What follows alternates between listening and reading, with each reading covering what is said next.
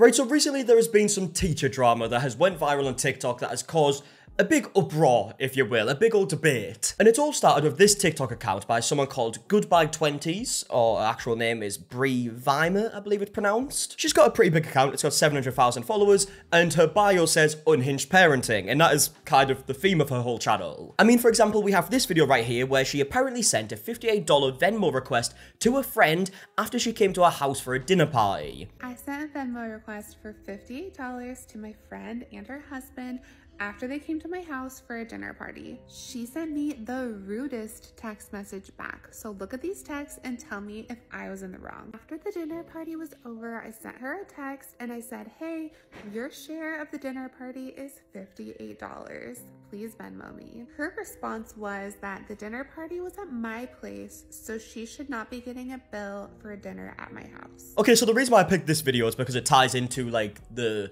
video most people are having a debate about at the minute. But the one problem is, I'm pretty sure everything that is on Brie's page is fake. I don't think this is a real story. She shows the name of the person as well, like who she's talking to. I doubt you do that if it's your friend. But also just having a look at this conversation, I would like to believe it's not real, right? She's put like, just wanted to let you know I kept track of everything you and your husband ate and used during the dinner party. The total came to $58. I know this sounds meticulous, but everything is so expensive these days. And then she sent a list of everything they used that included electricity to ring doorbell 2 times, 50 cents.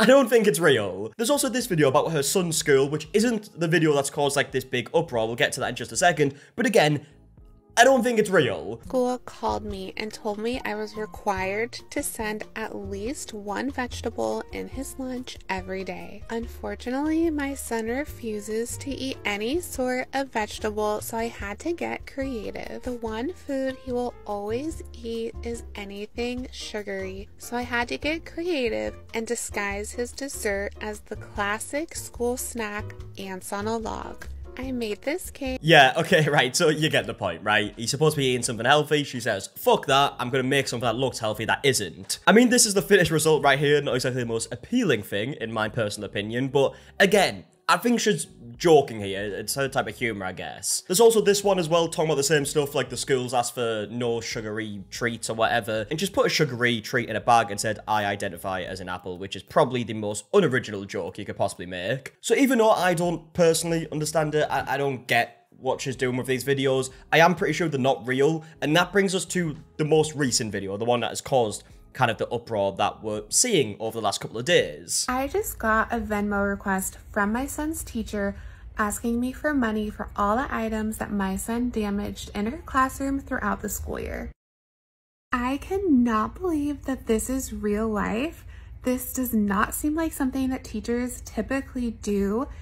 She's asking for $370. This does not feel like a normal thing that teachers do. Maybe it is, but look at this email she sent to all of the parents, and then I asked for a list of the items with the cost of everything Tatum broke. The thing is though, right, like, I am saying that I don't think any of this is real, but that is like quite a professional looking email to fake. But again, like the other videos, she showed the name of the person who did this, right, so Juliana Silva. I'm assuming that this isn't like a real teacher or anything like that. I would like to think that she hasn't just put like her son's teacher on blast in a public TikTok video, but she also has a list of stuff here that apparently her son broke in the classroom and now she has to pay for, like a classroom globe, educational games and puzzle pieces, science kit materials, art supplies, classroom chair, broken leg, and apparently comes to a total of $370. Now, obviously, if this video was real, you can imagine what the response would be like to this. It's basically like, okay, well, if the teachers had to pay for it themselves and your kid has broke them, then yes, you should have to pay for it. I also have never heard of teachers doing this before.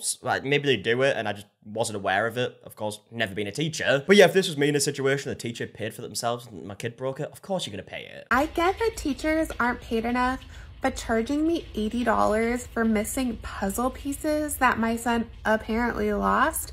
What kind of puzzles is she buying? Also, charging him for a chair that broke, maybe the school should buy sturdier chairs. I don't think I'm going to pay this. I think there's a lot of other parents that agree with me in his class, but Let me know what you think and if this is a normal thing for teachers to do. Okay, so that's a video. She ended off by saying that she's not going to pay any of it. As you can imagine, there's a bit of backlash in the comment section, like this one right here, saying the real question is, why is your kid damaging that much stuff? Why is the teacher accountable for items your child lost or broke? But again, I don't think that this situation is real, right? Like, there's people commenting saying, like, you charging $36 for a play date. She's replied saying, that is acceptable though. Also, in this letter she showed in the video, it's dated 2025. But even though I'm pretty sure that this isn't a real situation, it has resulted in real backlash, and these videos responding to this situation have went pretty big, right? We have this video, for example, that has 103,000 likes just talking about this. She's surprised that, like, it's $80 for a puzzle piece. Like, her justification is, what puzzles are you they're probably enrichment puzzles. They're probably very expensive puzzles that were catered to a unit that was probably very hard to find. Yeah, I'm pretty sure she probably actually put $80 for the puzzle to kind of give like a hint that it's not real. That's what I'm assuming anyways. But I would be interested to know your opinions, even though like I said, don't think this specific situation is real, but it has caused a real debate. So let me know what you would have done in that scenario. You think this is a joke? Like, when your school asks that you send your kid to school with one healthy food item in their lunch, you make celery cake. Like, you make cake to mimic green frosting to look like celery, and you put that in his lunch so it looks like he has ants on a stick. Yeah, I think she has definitely got the reaction that she was after. Again, pretty sure it's not real. So this is probably what she was after, and people are kind of like buying into it and don't realize that's what she's after. I mean, it's rage bait content. That's the whole point of it, right? She is making content just to make people annoyed, which again, I don't really understand. There's a few pages on TikTok that do this and just say like it's satire, but I don't get it. If someone could explain, please let me know. Is that enjoyable to people? I'm confused. What gets me is that she's surprised that she is asked to be held accountable for the things that her son damaged in his classroom. Yo, some of you parents, some of you boy moms, be so for real. Yeah, so as you can see, there are people that are annoyed about this, and the comment section is no different. We should have parents sign contracts upon enrollment stating that they'll be financially responsible for anything their kid intentionally breaks. Are you kidding me? If my daughter broke something, I'd be asking for the link to purchase a new one. She misplaced a library book, and I went and she just cut off, I'm assuming she said she went and bought it. Why aren't people embarrassed anymore? I'd be embarrassed if my kid destroyed things, and I'd be sure as heck pay them for them. I mean, that's got 16,500 likes, right? Like, a lot of people are angry about this. And in fact, this same TikToker made a second video react to a different video that this person made. I sent a Venmo request for $36 to my son's friend's mom after they came to our house for a play date, and she sent me the rudest response. Venmoing another mother for hosting a play date with their child is the most ridiculous thing I've ever heard. Maybe it's just because of the way I grew up, but I grew up as one of the only households that were homeowners on the streets.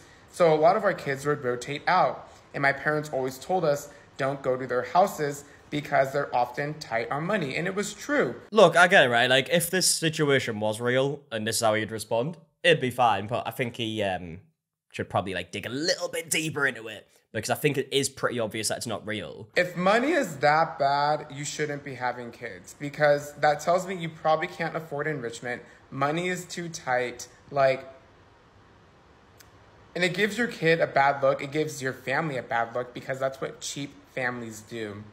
Okay, I'm not really sure about that statement right there. It's not as if, like, every kid is planned for. Like, people don't always plan to have a kid when they have them. There can be so many different circumstances with that. So I don't think that is fair to say. But look, like I said before, this is exactly the reaction that I think that she has wanted from these videos. She's probably watching these at home being like, oh yeah, please keep reacting. You're doing me a great service here. But yeah, if there's anyone watching this who does also watch like these like satire creators where they just kind of like make up stories and that's kind of like the whole point of their content and try to get people angry about it, please let me know, like, why? I'm very confused by that type of content, and maybe I'm just being stupid. And like I said before, if I just came across the original video, I wouldn't even be talking about it right now. It's just because I've seen so many videos. I'm literally scrolling down my For You page, and all I'm seeing is people responding to this woman, and again, to me, it looks pretty obvious that it's not a real story. But yeah, either way, I'm gonna leave it there. It was probably a bit of a short video, so I apologize for that, but I'm not gonna go through every single person who was annoyed about the situation. This was just a situation that I couldn't